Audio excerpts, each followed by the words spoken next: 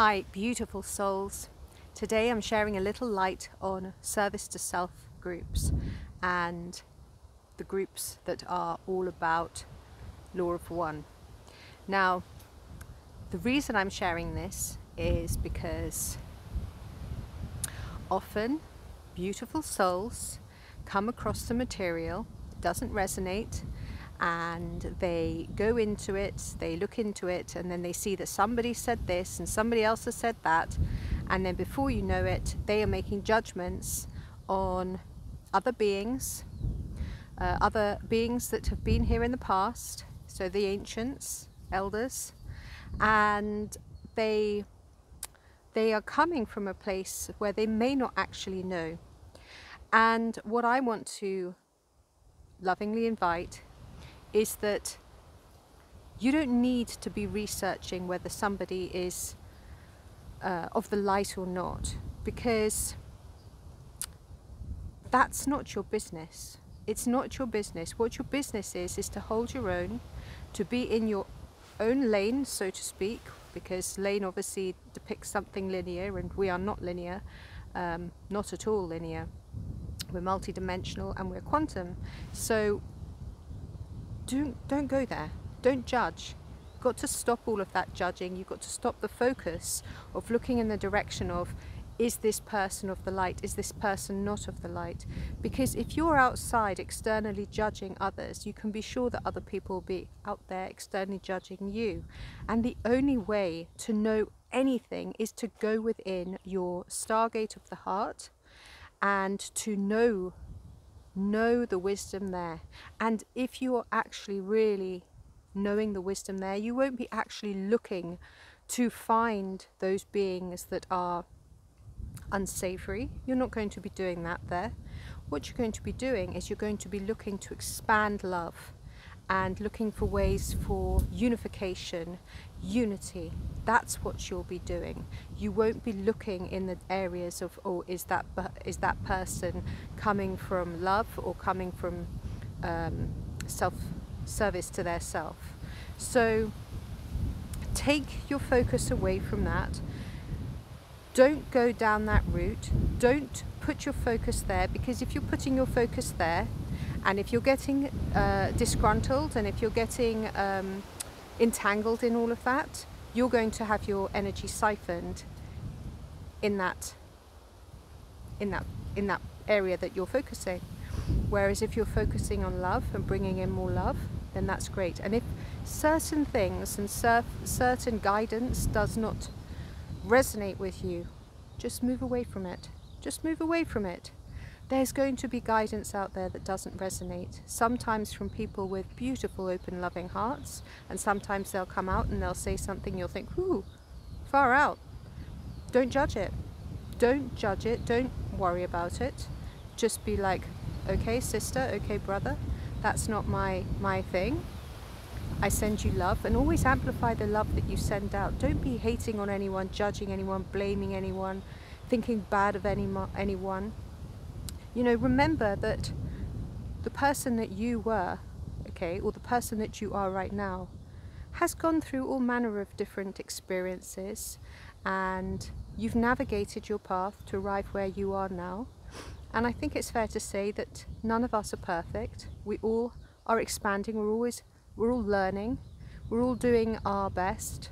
And some beings, they have a lot more density and a lot more distortion, and it's going to take them maybe a little bit more time to be able to release the density and the traumas before they can get to that point where they can really get into expansion to hold more light levels.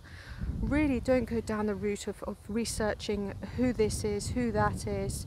You know, you have to go within. You've got to be trusting yourself, because that's how we navigate. That's how we really know for sure. Not by listening to somebody else's views, not by taking on board what somebody else has to say. Because you remember, you know, everybody channels, or not always channels, but everybody receives their information in different ways. You know, so that's my beautiful, loving, light advice today, is to go within, Be empowered, be an empowered being, know for thyself, go within. And if something presents that is not of highest love and expansion and oneness, then no judgment, move away from that and concentrate on oneness and love. And just remember, there's going to be a lot of distractions along the way.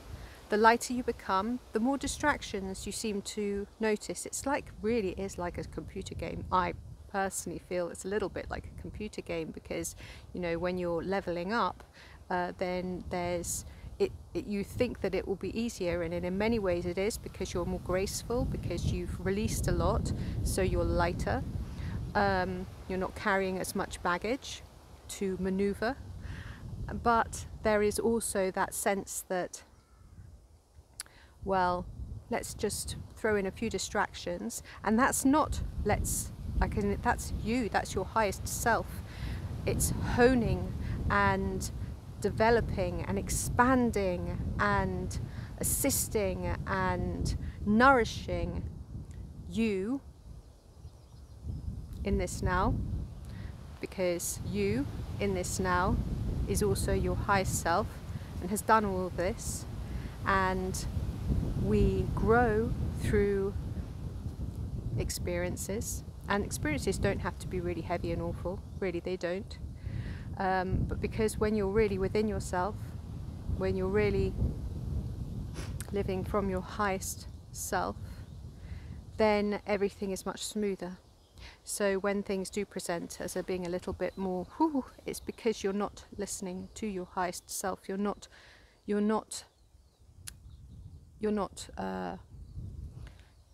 letting your human just run the show, and that's really your lowest self. You want to integrate with your highest self and live from there, exist from that point, so that you're much stronger. Let your divine human glow, you know, rather than let your lower aspects, you know, fiddle about and research and scatter and look here and there and judge and all of this. That's all old stuff. That's all old paradigm. That's all 3D, and you want to leave that alone. Really leave it alone, so that you can keep expanding. Focus on love. Focus on expansion and unity, unification. So that's my light share today. I love you all. My name is ZsaZsa. Please like, subscribe and share if you feel called to do so. Bless you all. Peace.